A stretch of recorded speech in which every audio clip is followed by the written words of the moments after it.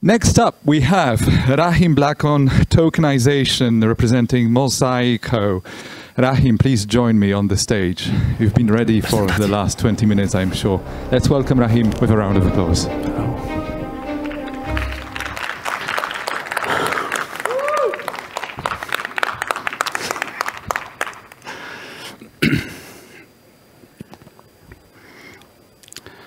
Dlaczego świat w dzisiejszych czasach miałby potrzebować... Why should the world need tokenization today? This is a bond security from the 20th century, and this is a document people still work with in order to sell the transactions. Lawyers, we spend thousands of zlotys on lawyers, on their support. We have to go physically to offices, to courts, to the tax authorities. It's history. Everything is missing is Russian tanks, I think.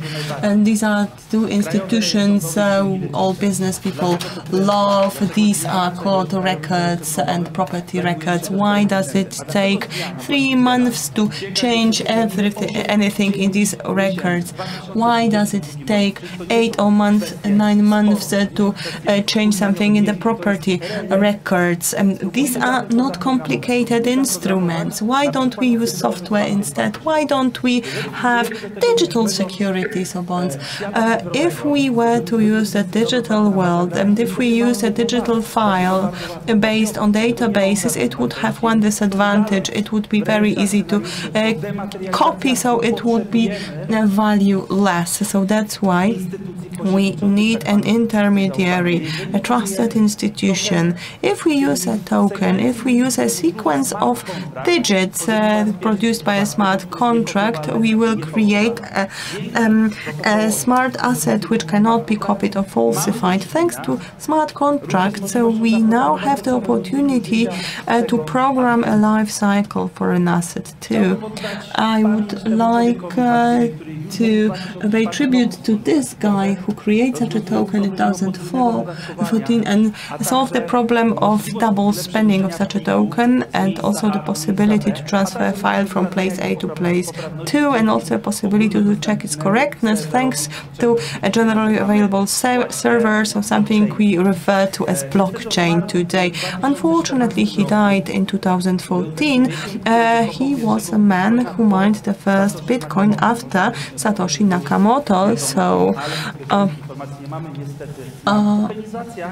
of course, we can't talk to him about it to confirm it because he died. Tokenization brings together different elements. It uses a distributed database.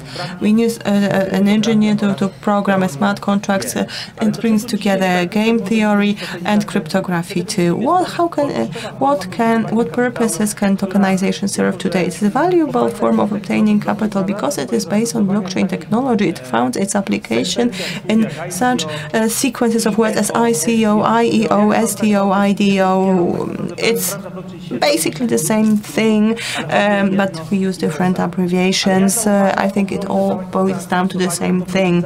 I believe that tokenization can be used in classical equity crowdfunding too. It is also freedom-based, community-based way of fundraising in unorganized way, we can say. Right now, the existing solutions are not organized, but let's compare equity crowdfunding to tokenization. Equity crowdfunding hasn't offered anything in terms of digital assets and cannot be traded on an exchange. The difference between tokenization and equity crowdfunding is as follows. A token can have different functions. It doesn't have to represent just a share in a company. So because we have all sorts, NFTs, DeFi, governance, security tokens, etc., etc. So tokenization is not only based on technology, but also requires imagination in creating innovative investment products. So equity crowdfunding has no chance of winning against tokenization. What we offer here is digital property rights that can be traded on a stock exchange, and it can replace low public institutions institutions with a technology that is trusted by the public. So we use tokenization in classic crowdfunding to make it more organized, because crowdfunding is unorganized. This leads me to an important question. Can you tokenize traditional businesses? Because unfortunately, traditional business cannot be programmed using smart contracts, because make sure that Janusz Palikot will put this half a liter of vodka in the barrel as he promised in his project. But if you can if you can burn the token, you can use that token, you can use it. It increases security. You can use a discount in a store, for example, and then you know that you have burned the token rather than consuming half a liter of vodka that Palikot promised in his project. And of course, you can exchange the token on Kanga Exchange, so in the order book you can offer it for sale. So we are talking about a higher level of organization of this unorganized crowdfunding sphere by using technology. Tokenization of vineyards in Tuscany. 1 square meter of vineyard staking wine that can be also drunk, actually. Tokenization of renewable energy sources. We ask ourselves a very interesting question at the beginning of my journey with tokenization. A client came and told me, tokenize for me a company that runs a PV farm. And I said, why a company? We don't need a company. Let's tokenize the meat, the core of this business. And the core of this business are PV panels. So these modules that generate energy. 1 token is 1 watt of a peak energy producing power, which stakes 1 kilowatt hour per year. This is how a PV panel works in practice. So in connection, so this derived derivative token, we can say, can be sold in an exchange, can be stored, or we can use it to pay for energy to charge the battery of our e-vehicle. So there are many applications. The same applies to staking CBD. 1 square meter of land that produces CBD extract that can be then translated into the product or sold on an exchange at the price that the market will suggest for CBD extract. But we can also do a bet on THC if you want to make more money, and if you are prepared to take risk, you can wait until THC is legal. If it is made illegal, you will make more money. I always wanted to tokenize trees and works of art. I don't know why, but it just came to me. I've always wanted to tokenize trees, and I talked to companies that plant trees, and 1 plant, 1 token, it grows its tree, and then you stake it, and then you make money on wood, and then replace it, and it stores CO2 as wood, and then you can make furniture of it. But you can also stake it, and then you get green certificates, NFT, and then you can publish this information about your and sustainability commitment of your company. So tokenization would be a great instrument here. We have also tokenized bees. They stake honey. And this brings me to the question, can you tokenize art? NFT in art. We all know what NFT in art is, but has anyone made the effort to ask how this technology can contribute to the world? ARC 721. This is a picture by Beksiński. His descendants have a legal company, and what do? They actually persecute those who sell pictures by Beksiński on the art market, because when you sell sell a work of art, whatever work of art it is IP. So it has its material value, but there is IP to it as well. There's the brand of the author that you cannot sell, but you can inherit it. So initially, this project was about sharing the commissions from the secondary market in a pre-programmed way. So if all the transactions run through crypto or in a decentralized wallet, so that in every following transaction, these 10 or 5% go back to the author who created the work of art, because this work of art not only has a material value, but also an additional value that comes from the fact that this author is known and recognized on the market. Unfortunately, most tokens now on the market neglect this technology. I'm thinking about the NFT technology, and I think it is some sort of cover in order to move further away from regulators. I studied arts, and the rule we believe in is you can do everything in art, and everything is allowed in art. So it's really difficult to criticize art, and sometimes art projects that are very similar to financial instruments. With Sławek Zawadzki, some time ago, we thought whether or not it's possible to tokenize everything, and we concluded that there is one thing we cannot tokenize, it is love for my wife, but people can be tokenized. Sapiens, you can, for example, split a human person into 21 million pieces and tokenize them and sell them. Is it legal? It remains to be answered, and the answer is not going to be very ambivalent, because each and every domain has its supervisory bodies, be it Financial Market Supervision Authority or copyright authorities, competition authorities, etc. But in this very list, this battle against crowdfunding, and there is one advantage by equity crowdfunding, that is, if it is to issue shares, and on the other side we've got tokens that are issued, so either shares or tokens, then shares are backed by something else, and this something else is the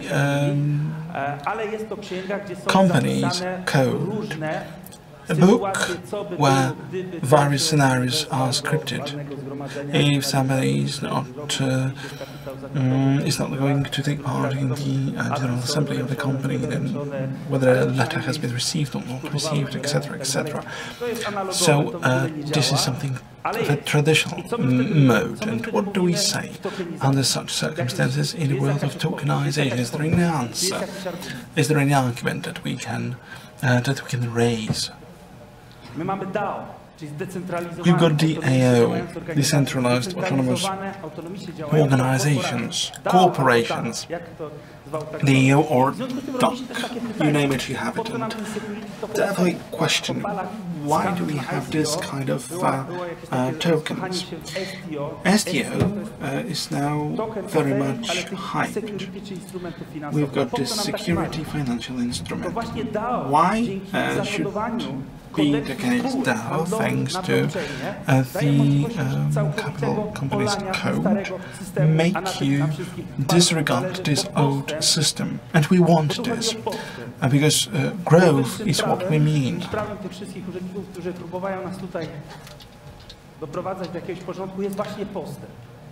Because growth is our primary motivator. So let's leave STO behind. DAO or DOC are now progressing. As a tokenizer, you do not only invest passively in a token, you can control it in active mode. DAO means a smart contract with a wallet, whereby each and every drawn capital is seen to tokenizers. Should all these transactions happen in cryptocurrencies, then we'd see even more clearly in this transparent book of this register what goes on with our money. We can stop somebody who spends money on goals others than agreed. So, not all the investment products can be programmed or predefined. Definitely some financial products can be programmed, but startups are far from this, because startups are more than characterized by volatility. Should we want to change something, should we want to go for a pivot, we need to go for an assembly of tokenizers who may vote. But this is not as 5,000 legal employees of Samsung, people from all across the globe, gather to vote as they once did for presidents. Here you can vote like you ride a bike, you're riding a bike, you've got a watch, and so you vote. In the meantime, not like me flying to South Korea, I invest loads of energy, loads of time, and yeah, this is very much about technology. And now you can work thanks to various programs. So instead of job contracts, you can stay flexible. This is what Mosaico is about, because Mosaico does not plan fundraising campaigns without DAO in place, where each and every participant sees what money is spent on. What our customers say, they are not over the moon that it will be seen what they do with money, but I'm here to change the world for the better. IDO, initial desk offering, initiation. That's at the core. And then we've got DAO that precedes it. You have to make one step back and have a company. So DEX, which is this decentralized stock exchanges, you set up a company and you go to the secondary market. This is not to be guaranteed by any other solutions that are there on the market. Why does the world need tokenization? Why? It is because there is no digitization without tokenization. There are no digital assets without tokenization. Because it is more fair, clear, more transparent to investors in the first place. In the second place, for issuers it is better.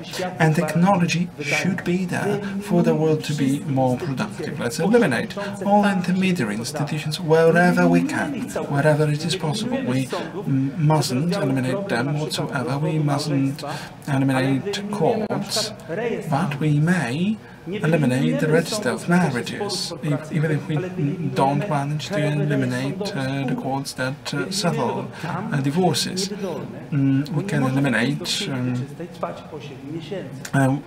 like registers of companies, because it doesn't, the situation mustn't be like that. It will wait 8 months for the entry into the registry. And we speak about decentralization, inspections, courts, etc. Let's get rid of it.